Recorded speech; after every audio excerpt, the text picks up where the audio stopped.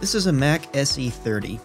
For whatever reason, it's one of the more sought-after compact Macintosh machines, probably because it's the most powerful of the bunch. This one's seen better days, but I think I can fix it up. Before I do anything else with this machine, the first thing I want to do is clean it up. There's scuffs, paint marks, and a handful of dents in the plastic, although I'm not going to worry so much about those. I usually just start with some water and a magic eraser, and then I just go to town on some of these scuff marks. They're plenty in number on this computer, but thankfully they come off without issue. For the seams on top, I use a toothbrush and some 91% alcohol to clean it up. Gets the job done nicely. There's a few more almost mold-like spots elsewhere on the case, though thankfully it doesn't seem to be actual mold, as that would come off best with a solvent like ammonia or bleach, and I'd like to avoid that as much as possible. Now this paint mark on the back is kind of tricky. First I tried the eraser, and that didn't do anything at all. The alcohol brush also didn't do much. I felt it with my fingernail a bit, and realized that it felt a lot like acrylic paint, which really only comes off with abrasives. I wasn't willing to use sandpaper for fear of damaging the label, so I resolved to lightly scrape at it with a screwdriver. This worked great, and after a few passes of scraping it to loosen up the paint polymer, followed by some touch-ups with other tools, we're back in shape. The last exterior cleaning step is to clean the monitor glass. This is basically a perfect use case for Windex, and unsurprisingly it cleans up perfectly. And that pretty much sums up the cleaning step. There are still a few smooth-looking spots in the plastic, but it's clean enough for now that it isn't gross to the touch, and that's really what I was headed for. Let's see what happens when we hit the switch.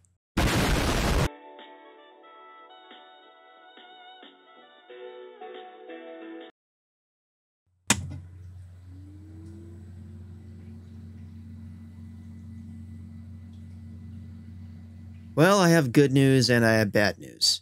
The good news is that it works well enough that the boot ROM is loading and it's asking for a startup disk, which means that the damage to the internal parts, if any, is probably very minimal. The bad news is that there's no boot chime. It should have sounded like this, but it didn't. The lack of a boot chime could indicate something as simple as a speaker failure, but as speakers are basically just inductors driven directly by the logic board in these machines, that's very unlikely. The most likely problem is the age-old vintage Mac meme, failed capacitors. The thing about capacitors is that the longer we wait to change them, the more likely that irreversible damage has already happened to the circuit boards inside, and we really don't want that, because repairing traces on something as new as this machine can be a bit of a pain. It's not impossible to do, but definitely not my favorite task. Alright, enough screwing around, let's get to fixing this. I'll throw down a nice plush cloth for it to sit on so the screen doesn't get scratched. Then I'll use my long boy Torx T15 screwdriver to pop it open. The bucket slides right off the back. We can remove this metal foil RF shield from the bottom, and the internals are ready to come out. Before we do anything, this bare CRT needs to get discharged. It's always better to treat all CRTs as being live, since working around them can be a lethal hazard on the order of kilovolts. Alligator clip to the screwdriver, then to the DAG ground on top of the tube, then we slip it under the anode cap here and touch the metal pin in the center. There was no pop sound, so we're good to go. Let's unhook the anode cap so it's safer to work with. We'll start by removing this expansion card. It's an Ethernet card, but it's Novell branded. I didn't know Novell made Ethernet gear that's this early, let alone for Macs. Neat. Now I pop out the power cable, floppy, and SCSI connectors. We need to lay it face down to pull out the board, so while we're at it, let's also remove these screws from the Ethernet backplate. Alright, with that out, we can slide out the logic board. You only have to slide it out about an inch or two forward before it can be pulled out, and out it comes. Wow, this thing has a ton of RAM in it. I'm just going to leave it in place. It doesn't really get in the way. We've got several surface mount capacitors here. 4 around the audio and serial ports, 3 at the power connector, 1 by the PDS slot, and then 1 down here. There's also 1 right here that I missed when I was counting them. Throw down the anti-static mat, and let's get to work. See all this gunk tarnishing around the ICs? That's the capacitor goo, leaked all over the board. The longer it sits on here, the more problems we'll have, so we need to clean this off now, and thoroughly. First things first, alcohol and a toothbrush. Scrubbing the absolute shit out of these spots is the most effective first line for, at the very least, dislodging any goo that's really stuck on there. We're going to do this around every problem area the caps could leak onto. In theory, the whole board could have it, but we're really going to focus the hardest in the area surrounding the caps themselves first. Okay, with that initial clean done, let's remove all these caps. I've got a flush cutters here, and while I'm not going to cut all the way through these guys, look at the amount of play this has on the base. It really shouldn't wiggle around like that. That means the capacitors have structurally failed enough that you really don't have to pull hard to remove them. I use just a bit of pressure, not enough to cut through, but enough to dig into the cap, and some gentle lifting, and it pops right off. No lifted pads, no damage to the board. And best of all, unlike using an iron or hot air, we don't heat the capacitor goo to the point of evaporating. If you've ever been around someone who's recapping a Mac and you've smelled the smell, we'll do the same over here.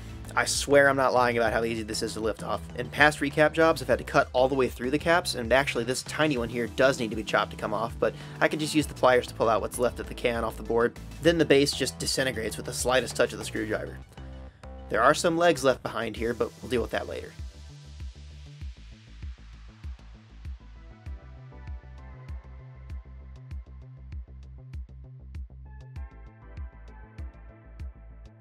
Lastly, we want to cut these big axial caps off the board. I leave the legs behind because sometimes I find it troublesome to completely desolder the big ones, so we can leave them in place to solder the new caps to after the fact. Now to really get rid of all of the cap goo, I like to use this stuff. It's called Safe Wash.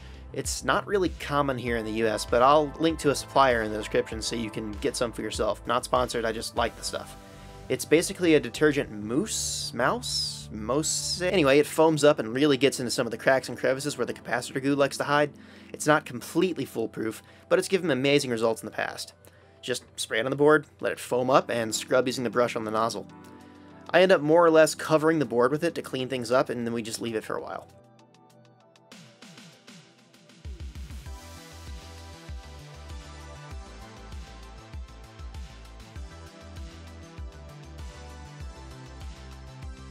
This is a time lapse over about 45 minutes. You're really only supposed to rinse it after about 2 minutes, but I wanted to be thorough. Now we just pour some distilled water over it and give it a good rinse, and then we let it soak for another half hour. The detergent, along with the cap goo and any dust or flux on the board, will also dissolve into the water using the detergent. One more rinse to get it all, and we're more or less done cleaning. Just gotta shake out all the excess water here. I set my oven to 170 Fahrenheit, which is the lowest it'll go. Then I put the board onto a baking sheet with some bolts to hold it off the surface of the pan.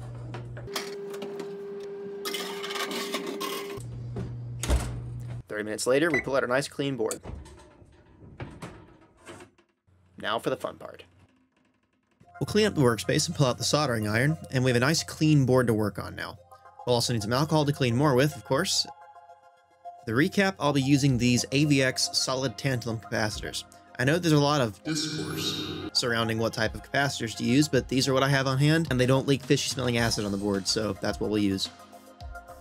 There's a couple of ways you can do this. The most straightforward is just to apply some fresh solder to the now clean pad, and we're good to go.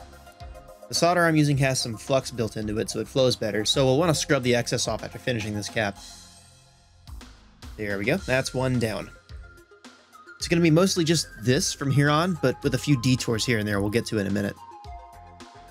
The second capacitor goes on just the same as the first one.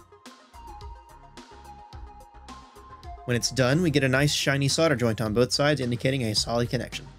Now those are the easiest two caps, so we'll move on to the cluster beside the audio circuitry. I used the soldering iron to wipe away those leftover legs from the one we chopped, and then solder down the replacement cap just as before. We'll pre-tin some solder onto the other pads. C7 over here was a particularly leaky one, so I'm going to pre-tin it, and I'm actually going to remove the solder I put there to help suck away any leftover solder that might be harboring some hidden corrosive goo. We repeat this a couple times with flux and braid and brushing until the pads look nice and clean.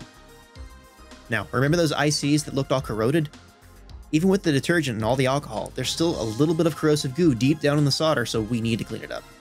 I tried using this wick, but I ended up really dissatisfied because it wasn't sucking away any of the solder. So I switched to this MG Chemical Super Wick, which did a much better job of heating and leveling the solder that was already there. Iterating a bit with the alcohol, flux, and more solder, and we get a cleaner picture. While not perfect, it should stave off any further problems in this area for now.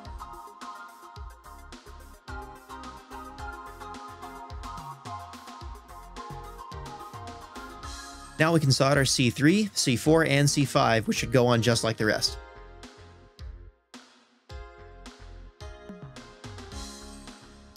As I did these, I noticed that pre-tinning both of the pads would sometimes cause the caps to go on really crooked.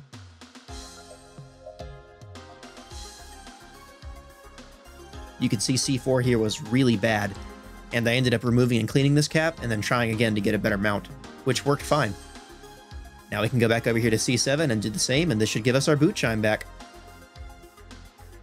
For the power decoupling caps, we do the whole solder, desolder, clean number again, just to make sure we get rid of any latent corrosion from the old solder. C8 had a leftover leg in the positive terminal, so we just brushed that off with a hot iron. Then we pre-tin just one side of each cap this time around to get a less crooked joint. C8 was just still a tiny bit crooked, but it's not too bad, so I'll just leave it. Now, lastly, we have C13, which needs a bit of solder-desolder alcohol cleaning too. Now, around this time, I noticed that this little transistor here, Q3, had some corrosion on its pads. I desoldered, cleaned, and resoldered both sides of the transistor one at a time to clean it up.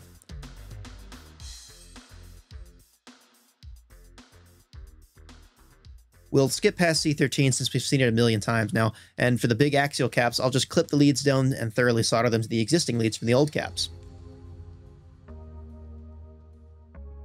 Once those are mounted, that's it.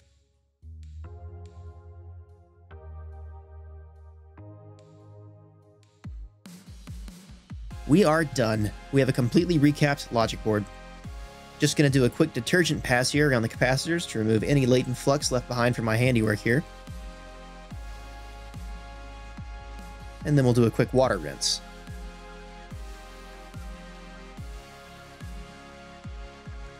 Follow that up with an alcohol immersion rinse. And we'll leave it to dry so we can test it. And then, off camera, the unthinkable happened. Motherfucker. I usually smoke test things before showing them, but never literally.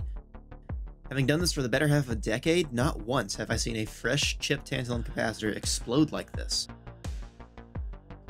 What could cause this? Well, installing them backwards can, but I have photo evidence that I didn't do that. Overvoltage can cause that too, so what about that? The SE30 schematics show C9 as decoupling the negative 12 volt power rail, which is this little green wire here, so let's check that first. I've got the multimeter out here, and if we probe this line and flip the power, it's negative 10 volts. That's not ideal, but it doesn't support the idea of an overvoltage failure. Maybe I just got unlucky? Regardless, for safety's sake, we should check all the voltages just to make sure we aren't at risk of another failure. Here's 3 volts. Here's minus 5 volts. Here's plus 12 volts. Okay, well that doesn't give me confidence in an overvoltage failure. Whatever, let's just get this crispy capacitor off the board. I've desoldered from both sides to ensure it's fully disconnected, and using the tweezers, oh, wow, okay. This thing is literally charcoal. Let's just get a firmer grip on the non-burnt part and desolder it fully. Well, there's some metal debris here. Let's scrub it off to make sure there's nothing left. Alright, that's a bit better. None of the traces look burnt, so we're going to install a new capacitor. This one is a larger capacitor with the same ratings, but it's by Kemet, whom I've always used up to this point. The other capacitors you see here are by AVX, and while I'm not knocking the AVX engineers, I gotta say this doesn't give me confidence in their capacitors compared to my lack of failures with the Kemets. Let's clean it up and make sure the pad isn't damaged and that the cap is truly welded down. Alright, moment of truth. Love God, please work. Please. Oh, thank fuck. We're back to normal. The Kemet capacitor that I used to replace the bad one is designed with an internal fuse that prevents it from blowing up. If I use tantalum capacitors in the future, probably going to stick to these. I wasn't originally planning on recapping the power supply and CRT driver in this video, but that little explosion scared me straight. Let's get this power supply and board out. First, we'll do the CRT driver, so we remove the power supply module first. To desolder the caps, we have to remove this paper safety backing with all these little plastic rivets.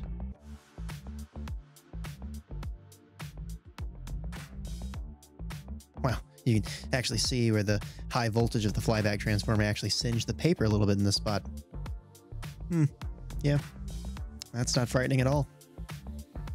The analog board has these frustrating hot glue blobs holding all of the cabs in place.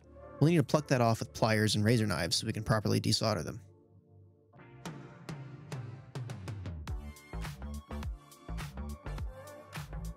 There we go. Time to break out the iron and braid once again. First, I want to tackle this cap at the top of the board.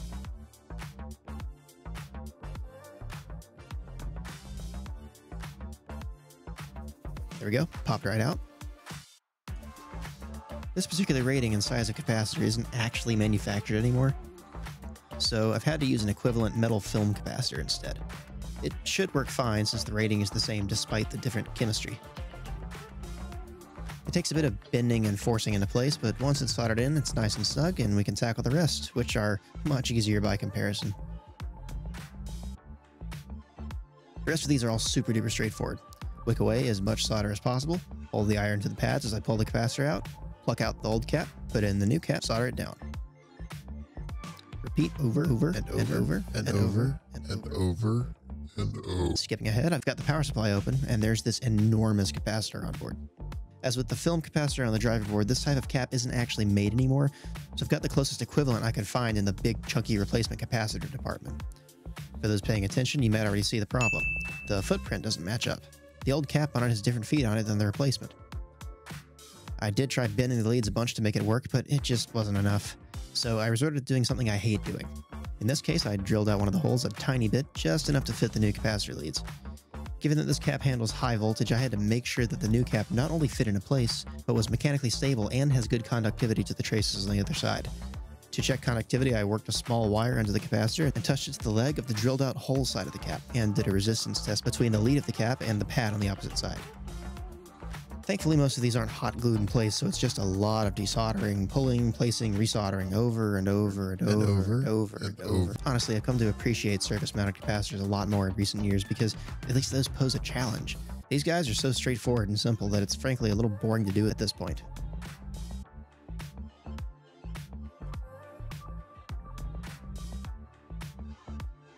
At this point, I'm handling this giant cluster of capacitors on the business end of the board where the majority of the hard work is. Ended up being easier to just mass desolder them and mass resolder them since I had all the caps labeled in little bags and I didn't have to worry about getting the values wrong. Alright, that's all the caps. Let's get it back in the case.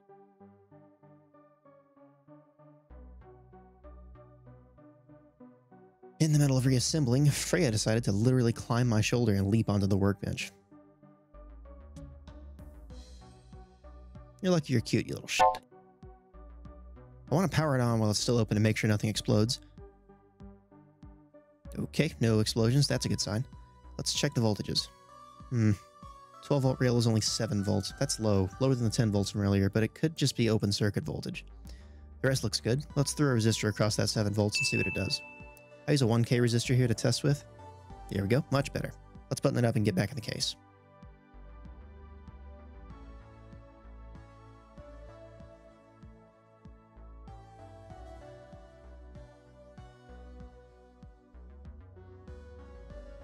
Before we do that, I'm going to really quickly re-glue all of these capacitors. That might seem like a weird thing to do after I complained about it so much, but I have a feeling they were glued down to help with mechanical strength since this board gets mounted vertically. Hot glue comes off easily, so I'll just commit to it.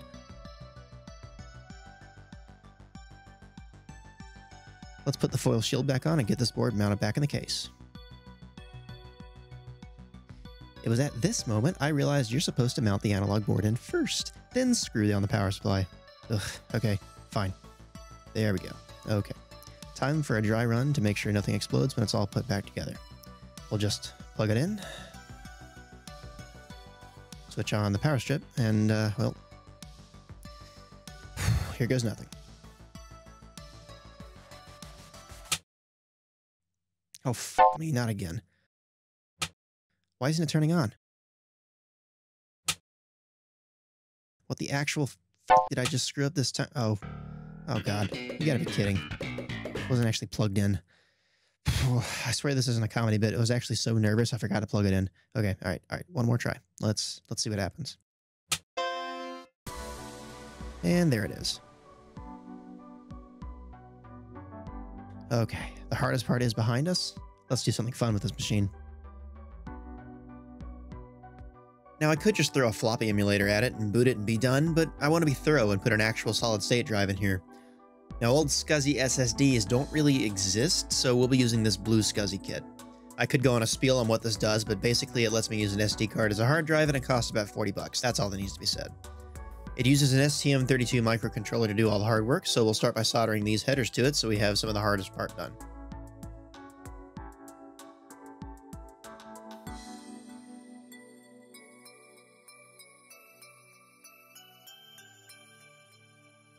Next, we'll move on to these diodes.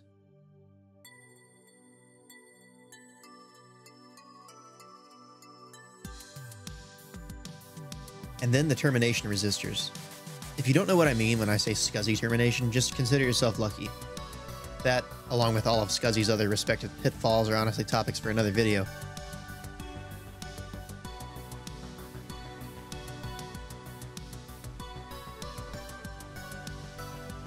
We'll solder the SCSI connector next. Then we'll throw on this STM controller, followed by some jumper headers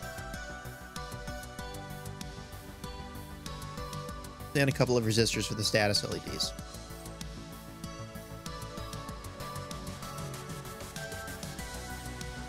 Alright, there we go. Pops right into this little blue mount, which we can use to safely put inside the housing of the computer. I've got a little book of System 7 SD cards ready to go for the occasion, so we'll just pick any random one. They should be all fail-safe in case we need to diagnose some issue.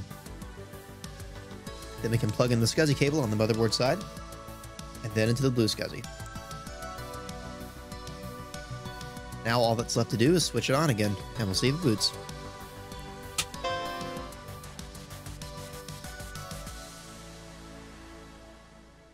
It's not supposed to happen. Okay, let's try a different SD card. Same image, different card. Nope, that didn't work either.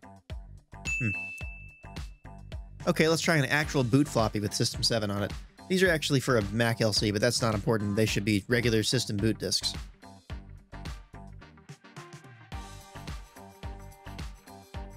Alright, here's disk 1. Pop it in and power it on and see what happens.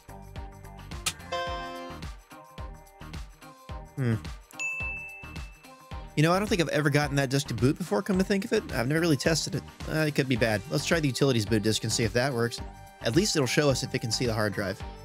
Oh, hey, Happy Mac icon. That means it worked. Now we can see it. Wait, what? You gotta be fucked. Okay, forget floppy disks. I just noticed the SCSI cable is kind of twisted around. That could be affecting the quality of the connection. Let's fix that. Ugh, work with me, please. I'm starting to run out of ideas here. Okay, forget floppies. What about an emulated floppy? I've got my emulator plugged into the back, and let's see if it boots. Nope. Oh, wait. Apparently I have to update the firmware on the floppy emu. Let's go ahead and take care of that. I broke the floppy emu. I'll email Steve Chamberlain and see if maybe he knows it. I fixed the floppy emu. And hey, it actually booted to a disk utility image. Unfortunately, it still doesn't see the hard disk, so this doesn't count in my book. Since we know a boot floppy can't see the SCSI disk either, that narrows the problem down to either the BlueSCSI or the computer's SCSI controller. I haven't actually tried giving the BlueSCSI more power yet, and I don't have any spare small power connectors, so I decided to jury-rig this janky header wire contraption from the power header down all the way to the Molex cable off the analog board. And in a twist that surprised the shit out of me, it actually booted the BlueSCSI. First try. I quickly whipped up a better power connector with a Molex splitter I had lying around, but y'all have seen enough build montages for one video, so I'll skip past that. Why don't we get back to actually playing around with this machine? Start simple. How about some good old missile command? Yeah, there we go. Nice and easy.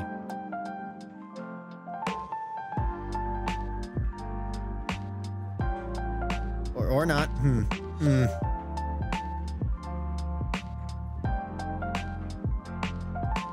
I forgot I'm actually terrible at this game. Oh, Jesus Christ, that heated up quickly. Oh, only got 3 cities left.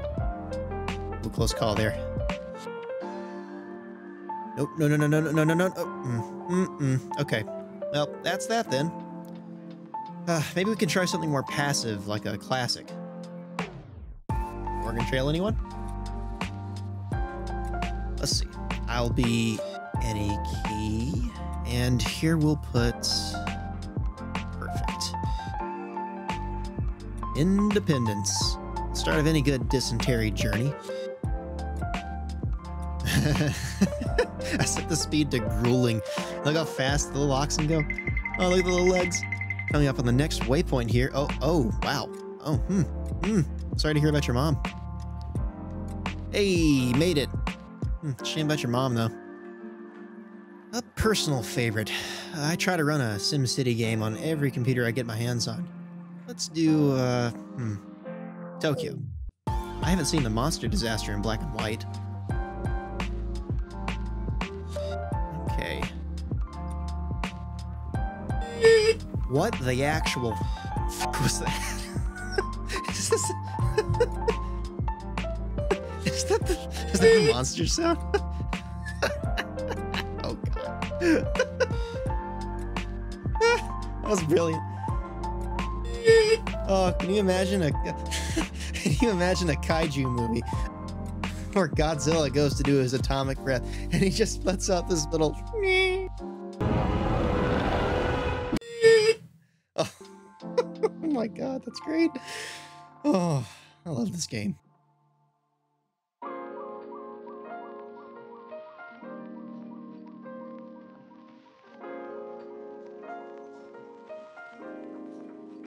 Oh, well, I think at this point that about wraps up this part of the project. There's actually a ton of other cool extra things I want to do, like making a hard drive sound emulator for it, or replacing the exhaust fan, or getting it sharing files between my other computers, or repairing that fucking floppy drive.